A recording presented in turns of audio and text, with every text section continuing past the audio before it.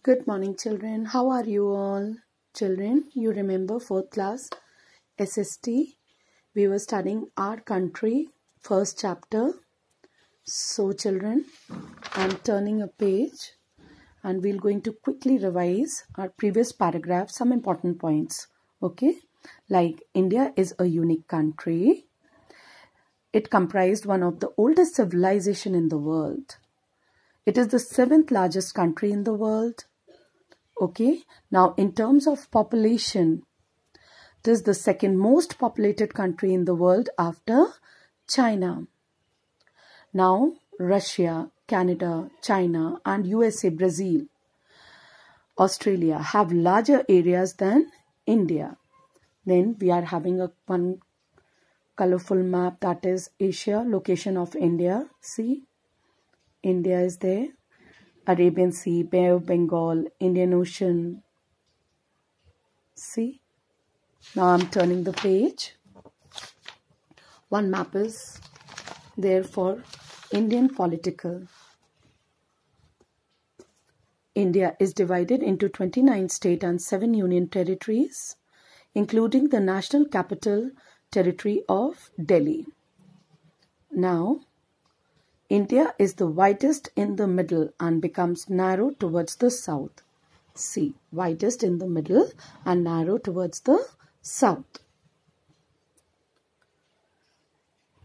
The southern part of India is surrounded by 3 big water bodies in the east of Bay of Bengal, in the west in the Arabian Sea, and towards the south is the Indian Ocean. India is the only country in the world which has an ocean after its name.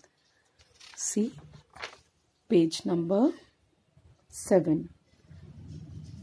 In blue, these are the water bodies. Arabian Sea, Indian Ocean, Bay of Bengal, isn't it? Red Sea, Mediterranean Sea.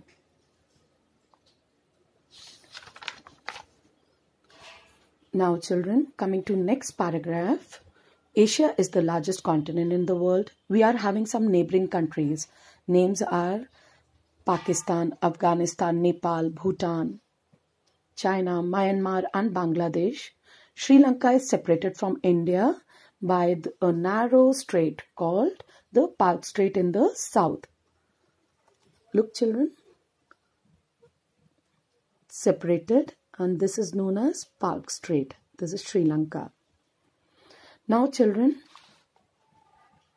we are coming to next new paragraph. Physical division of India. The meaning, you can underline this, physical, and this will be your hard word. And the meaning is including the formation of climate, currents, flora and fauna. Okay. Now, I'm reading a paragraph. The surface of the earth is not uniform at all places. Now, underline uniform. The meaning is same. The surface of the earth is not uniform at all the places, means the surface of the earth is not same at all the places. It's different from one place to another. In India, it also varies. Underline varies. The meaning is differ in size, amount, degree. Varies from one place to another. Varies will be a hard word. We have very high mountains, vast plains, huge desert and great plateau region. Vast plains. Meaning of vast is, underline this, this will be your hard word. Vast meaning quantity or very great extent. Huge desert, underline huge. The meaning is extremely large. Great plateau region. Now, many rivers originate from mountains and flow towards plains. Originate, underline originate, will be a hard word. Means have a specified beginning. Means a specific beginning. At many places, these rivers make waterfalls. The climate of our country also means varies from place to place, means different from one place to another. In different countries, we are having a different type of climate, different kind of land also, different kind of flora and fauna. The people of India belong to many religions. Underlined religions, meaning belief in and worship. Means different, we are having a different caste, we are having a different culture, and so we used to pray different god also. Tribes and races, they speak different languages. Underline languages. Different languages means Marathi, Gujarati, Punjabi, English, isn't it? Wear different kinds of dresses and eat different kinds of food, means we are having different kinds of dresses. Means Marathi, they used to wear sari in different, or the men used to wear different kinds of clothes in traditional form and eat different kinds of food also. Means South Indian used to have their dosa, idli. We are having a different kind of variety of foods. Now we are all united as one.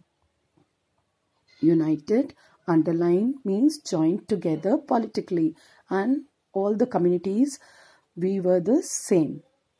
We are proud to call ourselves Indians.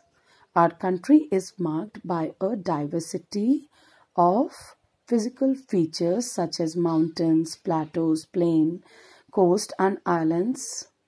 Now underline diversity,